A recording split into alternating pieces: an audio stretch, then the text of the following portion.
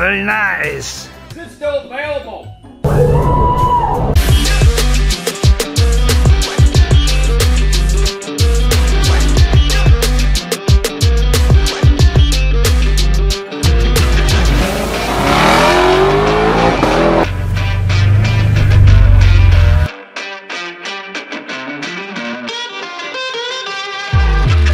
Why did I turn into a Borat at the end of that? Cut the muffler off. Ha! Oh, also fixed the sway bar already. It pushed one bushing out. It was the driver's side. That's why I got a wheel off there. Plus I was looking at the excellent tread that's left on these tires. These things are bolder than your mother's I digress. I think I asked you guys in the last video, do you think this is a junkyard motor? I'm thinking more and more.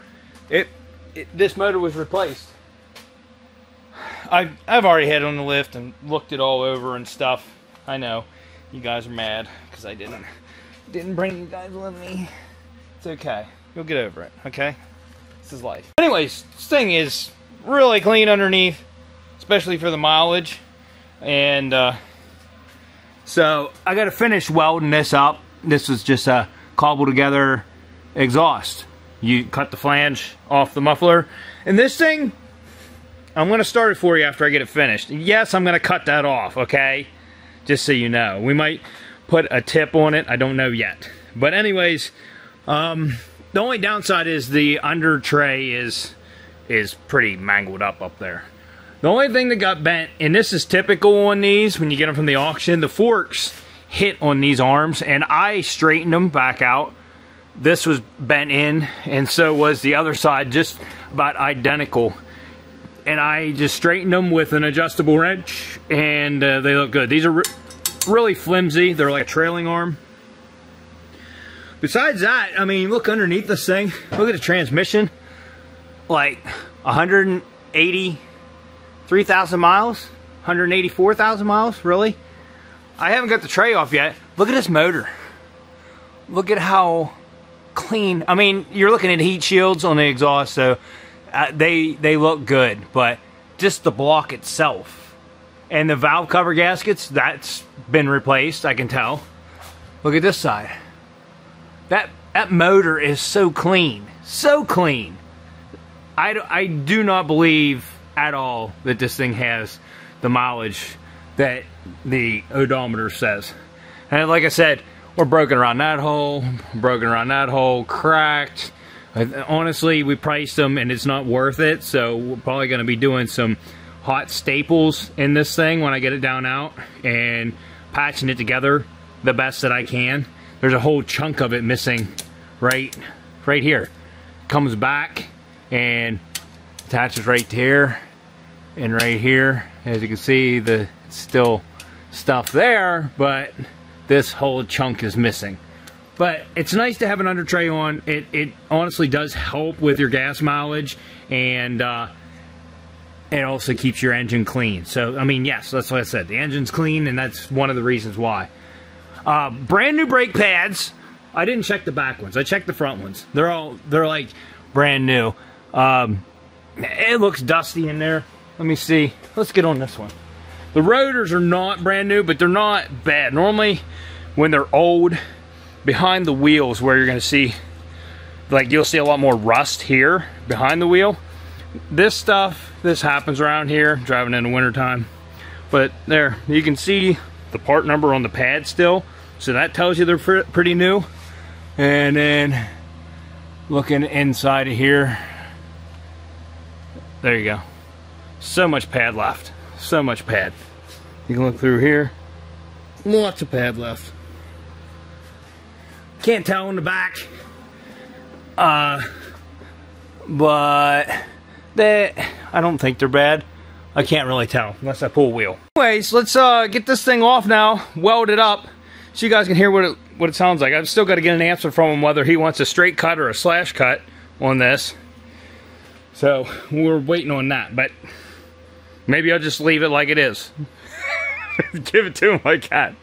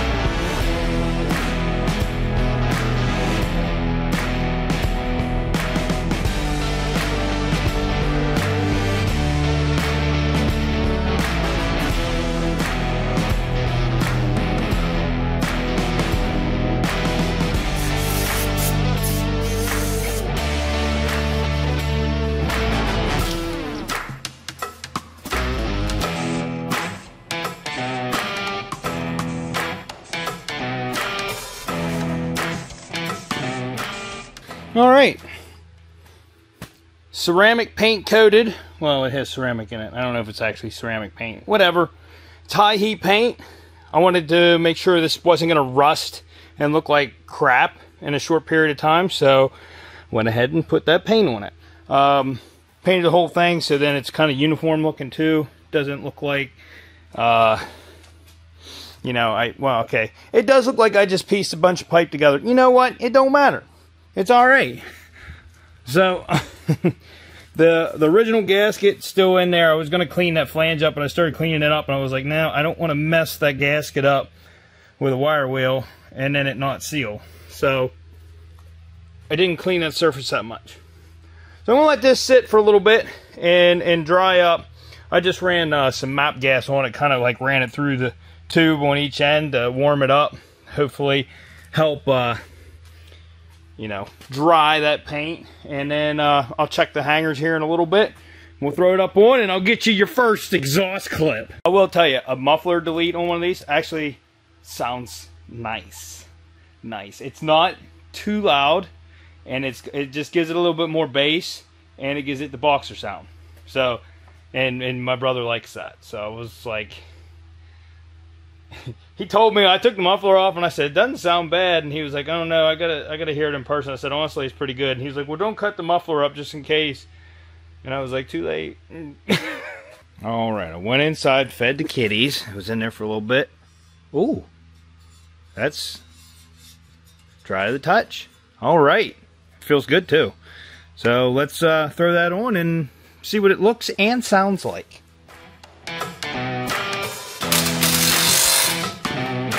Old store.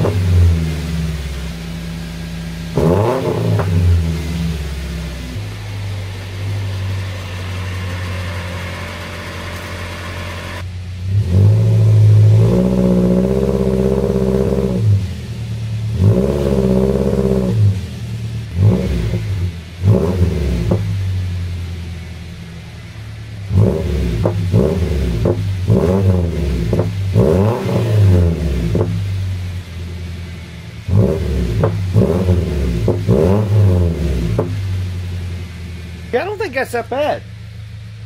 I don't think it's too loud. I think it's just right. Especially at idle, it's as quiet as can be. You can't rev it above 4 grand, so I tried putting it in gear, but being that it's not on the ground, it didn't like that. So still can't really rev it up unless you drive it, but yeah, that's pretty nice. Especially for a $19 piece of pipe, an $8 piece of steel rod, and then a little bit of welding and a little bit of paint. Yeah, we're about 30 bucks in right here. Maybe 40 bucks if you include the paint. It's pretty nice. And he might get a tip to put on there too, I don't know yet. Alright, so by next video, this exhaust will be complete. I wanted to get everything on there and then order a tip for it afterwards. I am going to have to chop this back, but I ordered a tip that's 4 inches. So right now that's 2 inches, so double that size. I wanted to make sure it fit the hole right. You know what I'm talking about. Anyways, put that right 2 inch in the center so you can see the 4 inch mark. That should fill that up pretty nice. Yeah, that should fill it up really nice. I'll have to take it back off again to get it welded up right, but I think I got that center. I eyeballed that, and I mean, do you think I could have got it any straighter? Any more centered? That's pretty dang close. I ought to start selling these. Look at that. Custom. See, now if I was selling these welds look horrible. You get what you pay for. That's what you get. Alright, I got a hit on a set of wheels that are really close to me, so I'm actually going to just take some time and go look at those. Tires aren't the exact same size. They're a little bit smaller, but they're close enough that you could run them. your speedometer will be a couple mile per hour off, but they're also winter treads. So if I do get these wheels, I think what we're going to do is just list them for sale online, keep them on the tire or on the wheels. Then if they sell, we'll buy brand new tires to put on the wheels. If they don't sell, we'll just run them. So that's what we're trying to do right now. All right, so let's hit the road. Well, that was a no-go. They're the wrong bolt pattern. I was suspicious. Had them listed as a 5x114.3, and he had them on a 2014 Legacy, which had me iffy, because in 14, when you look them up on certain sites, they're a 5x100, and that's what they ended up being, a 5x100. I have a hit on another set of wheels. It's a longer drive. A set of WRX wheels. I questioned the guy because I want to see what year the WRX they came off of. I'm not sure if that matters, the bolt pattern or not. But I have my calipers on me, so I know what the hub size is, the hub bore center, and I know what the bolt pattern is, so I can check that. All right, so you have to watch out on WRX wheels too, because they're not all 5x114.3. That set that I messaged the guy about, they were 5x100, and I looked it up in, I think, 07 to 2014 were all 5x100. I did just get a hit on a set of wheels, no tires, 17-inch. They look like they're really nice wheels for $200. The guy said $250. I said, unless I can get them for $200, it's not worth my time. It's about an hour and a half, almost 2-hour drive. But he is messaging me as soon as he gets the hub center, the bore size, and I know that they'll fit, or at least work with hub-centric rings. Then I might be hitting the road again. But I gotta go feed the kitties. You know, you don't want to neglect your kitties. Well, they'll all fit in the Lexus. I did some measurements, so Lexus it is. I'd rather road trip this than my truck right now anyways. This gets way better gas mileage, surprisingly. I want to add, I fixed the sub in this. It sounds 10 times better. The main problem was it's faced forward, which I didn't do anything with that. And it's bolted to the back of the seat, which the seat it doesn't fold down anyways, so you're not hurting anything there. But it's bolted to the back of the seat, and it's faced forward. And then there's like a ski door there if you want to put skis in. That's about the only thing you can fit through there, which is kind of useless for me. But they have that door open and it's on top. That's not affecting anything. It's just the fact that they have it facing forward. Normally when you put a sub in the trunk, you want to face it backwards so it echoes and makes it sound better. It always sounded distorted if I turned it up. It just wasn't that great. Well, back on the sub, it's a Rockford Fosgate, and it has a built-in sub in the box. And they had an invert button on there so that it hits backwards instead of hitting forward. Watch out. Vehicle on shoulder. Oh no. All I had to do was flip that switch so it's inverted, and it sounds way better now. No distortion. The bass is clear. It's exactly what I wanted without having to do anything. So, no kids. Tune your subs, okay? Play with the settings a little bit. Just sit there and play with it. You know what I mean? You ever just sit there and play with it?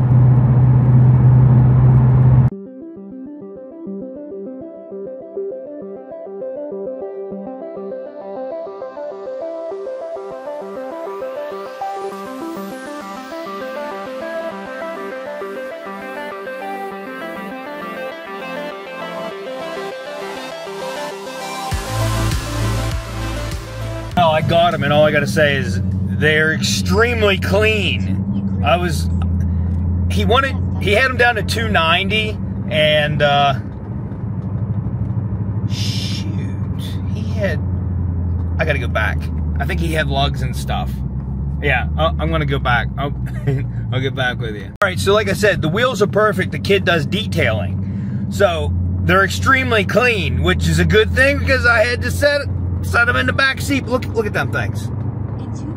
I'll show you what they look like better when I get to the house. But on top of getting these, at the same time I'm picking these up, my brother, he's been helping me since this is going to be his car.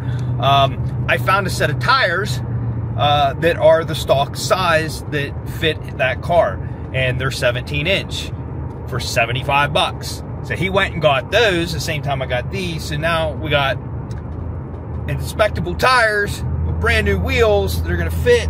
And he even gave me hub-centric rings, and I gotta measure them because they look like they might actually be the exact ones we need, which makes it even better because then I don't have to buy anything else. But he gave me the lugs too. The lugs are, I believe, too small.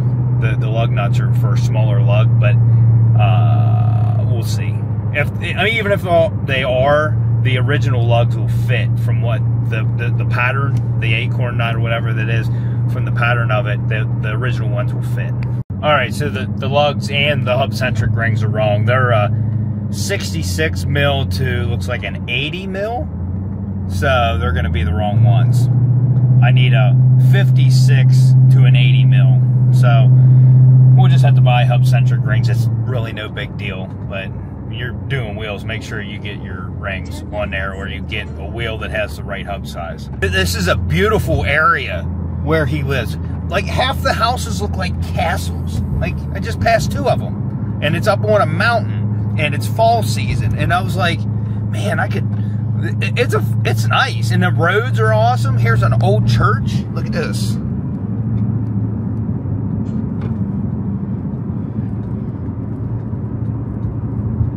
Like, this is a nice drive.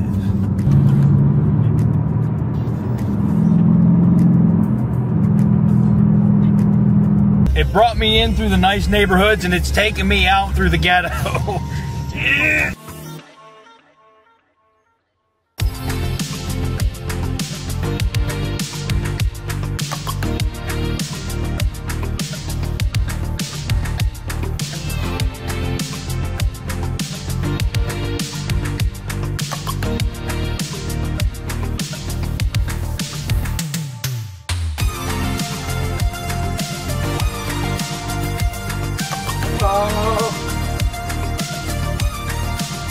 Might have to just beat me.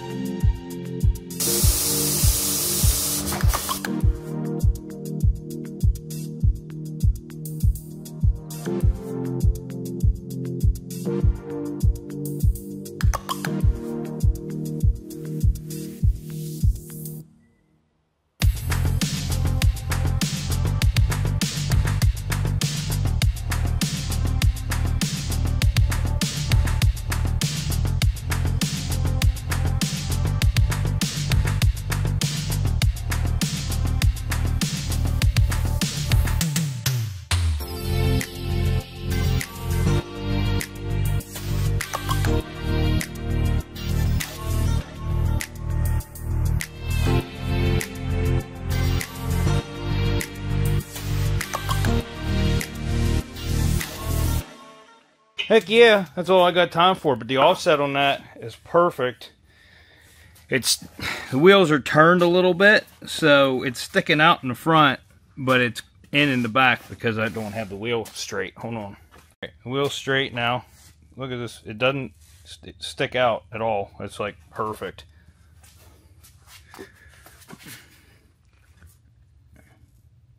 Those are nice looking wheels. So, although not new, these are the tires we got. 2 of them have more tread than the other ones. This one tire makes noises. I don't know what that's about. Anyways, yeah, that tire and the one that I mounted are like new. So, being that these are front wheel biased, the front wheels pull, and then when they need traction, then the back tires kick in. We'll put the better tires on the front and the ones that are down a little bit more on the back. So you can tell that by, it looks like they haven't rotated the tires in a while.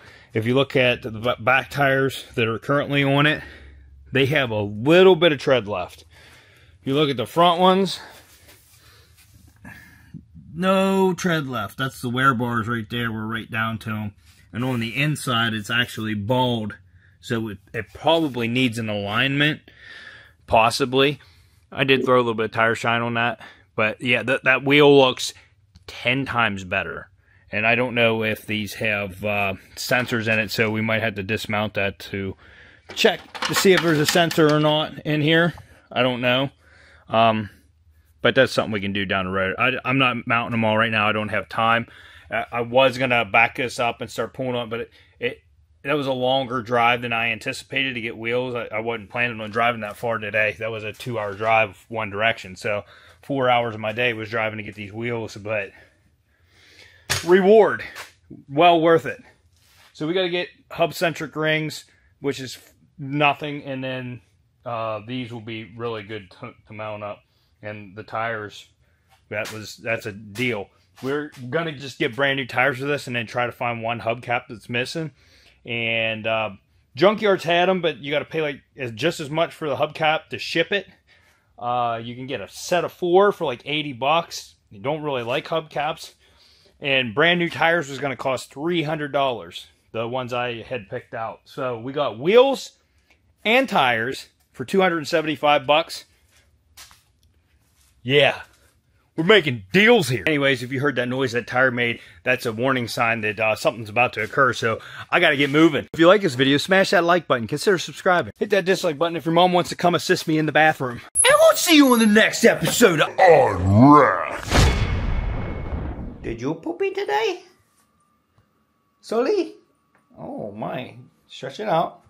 What are you doing? What's up, Hammer Fist? What are you doing? Did you miss me today? Did you miss me today? Oh, he said, no, don't touch me. Did you miss me? Did you miss me today, Sully? Why don't either one of you want me to pet you? Let me pet you. Oh, don't beat your brother. Hey, Stu Bean, they're bad. They're bad boys. You're a good boy, aren't you? Huh? Good boy. You're on mommy's seat? What are you doing? What are you doing? The woman in the house has been gone all weekend on a health summit trip. So the other woman in the house has been taking the seat. You're not supposed to be on mommy's seat. Don't you even do it. He's like, I want to pick on her. He likes to pick on her. She hates him. Don't do it. I see that on her face.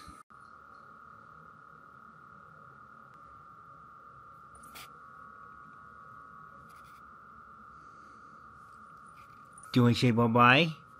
Stella? Do you want to say bye-bye? Say bye-bye. I guess that's it. That's bye-bye.